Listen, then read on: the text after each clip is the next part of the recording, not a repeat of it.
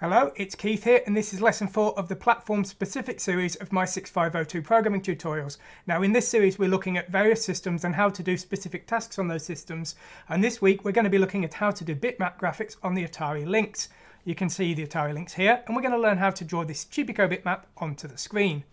Now first I want to talk a little bit about how the screen works on the Atari Lynx, because it's a little bit odd compared to other systems. Now most systems will be either bitmap based, where we'll have an area of memory and that memory is used to draw the screen, or they'll be tile sprite based, where the hardware draws the screen based on a tile map and also some sprites drawn over the top. Now the Atari Lynx is pretty unique in the sense that it's kind of a combination of the two. Now we have the bitmap memory, which is part of our normal 6502 address space. This any byte we write to will immediately appear on the screen if we've got the screen set up to do that.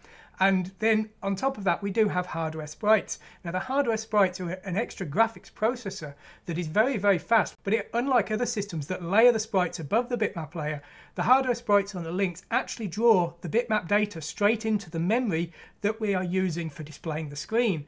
For this reason, there's no technical limit to the number of sprites that you can have on the screen. It will just get slower the more you draw, which is definitely not the case on a system like the NES, where too many sprites on a line will start to cause them to flicker. Now that's just a bit of a technicality at this stage because we're really just going to be dealing with basic bitmaps, but I wanted to make it clear to you how the Atari Lynx worked with regards to the fact it has sprites, and we are going to be working with a sort of plain bitmap area here. Of course, the real advantage of the hardware sprites though is the sheer speed of the processor. I think it's about 16 megahertz or something crazy, and it can do hardware scaling as well with things like the Super Nintendo would usually do. It's a very powerful processor and we will look at it later, but today we're just going to do very simple bitmaps just using software. And to be honest, the Atari Lynx's CPU is very fast and its screen is very small. So if you don't understand the hardware sprites, there's no reason to, you'll probably need them. I'm pretty sure you'll outperform something like the Amstrad CPC on the Lynx just with pure software processing power because it's so fast. Anyway, let's start actually having a look at how we do things. So like most 6502 systems, we have some registers that are memory mapped. That means they're just bytes within memory, and we send data to those to set up our hardware. The important thing when we're going to be using the graphics screen is we need to set the position in the memory that the system is going to show.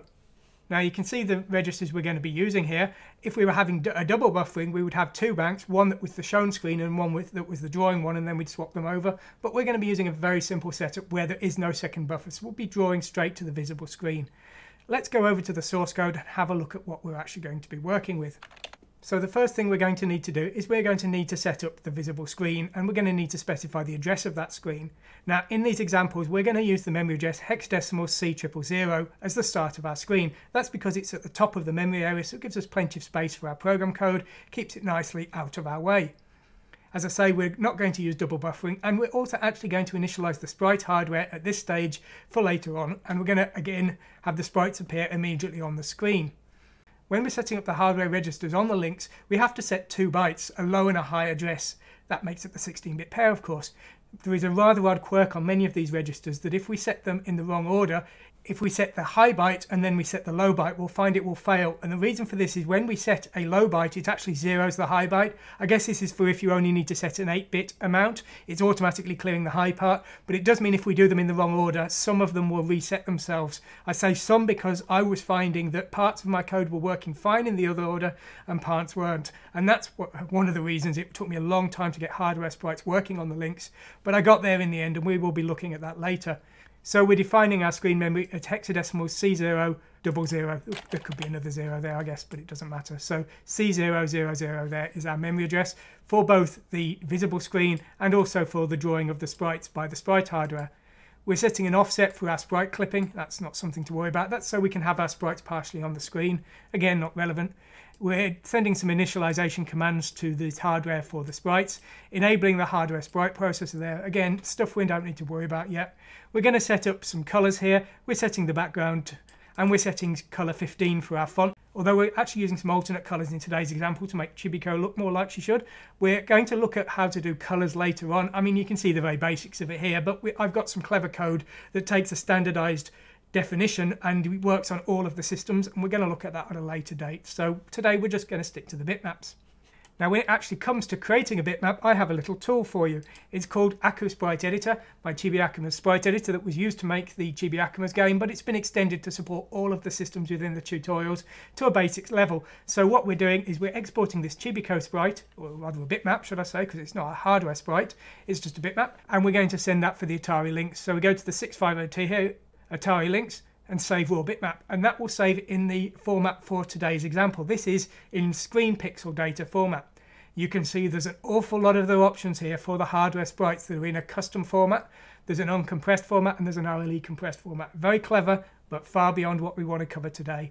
So we're just going to be using raw bitmap today. The Aku Sprite Editor is free and open source, so go ahead and download it, do whatever you want with it. Good luck with that. So we've now got our screen set up, and what we're actually going to want to do is get the bitmap to the screen. We're just going to use this code here. All we're doing is we're taking bytes from our bitmap, which is an address within our file that has the bitmap data imported into it. We're then copying bytes from the source to the screen, looping around the line, moving down a line with the getNextLine command, and then we're repeating again. Now all the way through this, the 0-page HL points to the source and the 0-page DE points to the destination in screen memory. We're calculating that screen memory with getScreenPos, and when we need to move down a line, we're restoring a backup of the 0-page DE, and we're using this getNextLine command, which will calculate the next line down in the screen memory. That's a very easy job on the Lynx because the screen is very simply laid out. Anyway, let's have a look at those commands. Now the screen memory is laid out in a very simple format for us. It's very easy really. The first byte in our memory address C000 is the top left corner of the screen. 1 byte along is 2 pixels along. Each pixel is a nibble, so there's 2 pixels per byte, and everything's pretty straightforward there. So really nothing too challenging for us. All we need to do is work out the memory position based on the XY coordinate of the pixel we want to draw at. So how do we do that? Well, essentially all we need to do is take our X coordinate in bytes and add to it the offset for the number of Y lines we want to move down. Each line of the screen is 160 pixels wide. Because there's 2 pixels per byte, it's 80 bytes wide. Now what we need to do is we need to multiply our Y by 80. Now because we don't have a multiply command in 6502 assembly, we're going to do this via bit shifting. What we're going to do is we're going to put the Y line that we want in the top byte of a pair, and then we're going to bit shift it. Now if we look at 80, that would be 0101 quadruple 0. So this here. And so what we're going to do is we're going to move via bit shifting the Y from this top byte here into this high-low pair here, add it to a running total, then shift it to this position, add it to a running total, and that will have given us the offset of memory according to that Y position. We then add our X position in bytes and our screen base, which is C000, and we've calculated our position in memory for the XY coordinate without too much multiplication.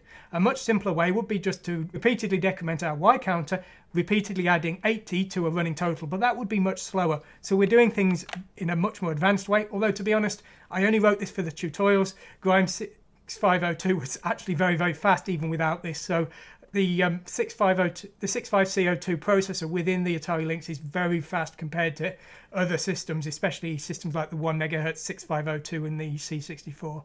So the Lynx is really, really powerful without much optimization, but I wanted to do things as well as I could, so that's what we're going to do here. So the getScreenPos command will take an X and Y register for an X position in bytes and a Y position in lines. First what we're going to do is we're going to set C in the 0 page to 0. Then we're going to transfer the Y position into the accumulator, and we're going to start shifting bytes. So if you remember my example here, we're effectively using this as the accumulator, and this is going to be that C register. It's always best to use the accumulator in part of our mathematics if we can, because the accumulator is faster than the 0 page, you see. So we're now shifting across 2 bits here. So we've now got this layout here. This is the first layout that we required for that addition. So now we're adding that to our running total here. We're just doing that here. DE is our destination, and that's our running total. We're then shifting right twice again, and now we've got it into that second position. So we're now adding that. We're also adding the screen base to the D part, which is the high part, so effectively adding hexadecimal C000. And then we're adding the low part here. And we've just got to add some carry as well, just in case the low part is carried into the high part. And then we're adding the X position in bytes, and we're adding that as well. And so that's what we need to do to calculate our screen position to draw to the screen. The only thing left is to actually calculate how to move down a line. So this is how we recalculate the new line once we've drawn a complete first line. All we do is we add 80 to the current memory position. 80 is hexadecimal 50, so that's what we're doing here. And we're using this add debc call here, which is one of my common functions. And here it is. All it's effectively doing is adding the 0 page references BC to DE here, and that is effecting a 16-bit addition there to calculate the new position in memory. So there we go. So that's all we need to do to move around our screen and to calculate positions. And that's really all it takes to get bitmap data to the screen. Now when it comes to our font, we're doing things slightly differently. The font data is in a 1-bit per pixel format, and we're converting it by bit shifting into the correct format for the screen.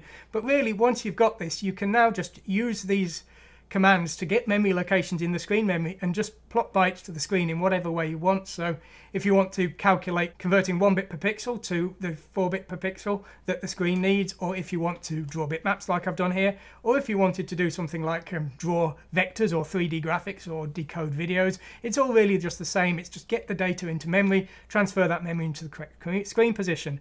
If you want to see more of this kind of thing, please take a look at Grime 6502. Here's Grime 6502. This used the same basic code, but in this case it simulates a tile map to allow for a game that worked on a lot of different systems. And of course, there's ways with all of my programs. They're all open source, so you can download them, and I totally encourage you to use them as the basis for your own programs in whatever way you want. So I hope you've enjoyed today's lesson. As always, there's a text-based version of this lesson on my website if you prefer to read things through. There's also the sources download, so please go ahead and get that. And AccuSprite Editor will be in there as well if you want to create your own sprites. We're going to look at another system next week. Thanks for watching today, and goodbye.